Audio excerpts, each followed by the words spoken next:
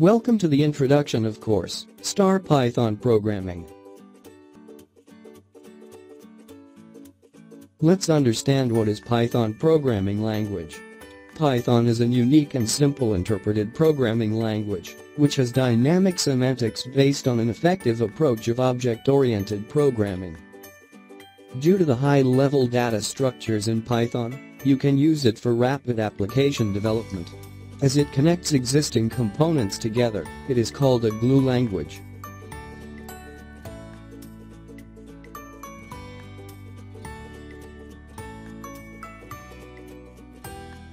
Python's syntax is simple, which leads to high readability, faster implementation and reduction in maintenance cost.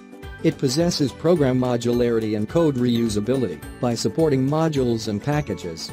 The Python standard library is freely available for all platforms and can also be freely distributed. Python provides an increased productivity.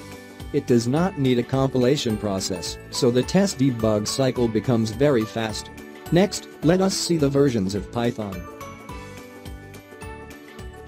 Let's first understand the versions of Python and when was it implemented initially.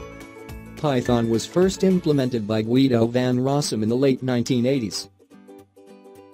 The first version of Python, version 1.0, was released in 1994. With the addition of new features and technological advancement, Python upgraded to newer versions. An updated version, Python 2.0, was introduced in the year 2000. This version had new features to support memory management and Unicode. Memory management was done with the help of a cycle-detecting garbage collector. Developing a more transparent and community-backed process was the primary focus of this update. In 2008, the Python 3.0 version was released. But it had major drawbacks. It did not support many of the features of the previous versions. It had its own new features and was put forward after several long-term testing and cross-examinations. In 2015, Python 3.6.1 was released, which was the first maintenance release of Python 3.6.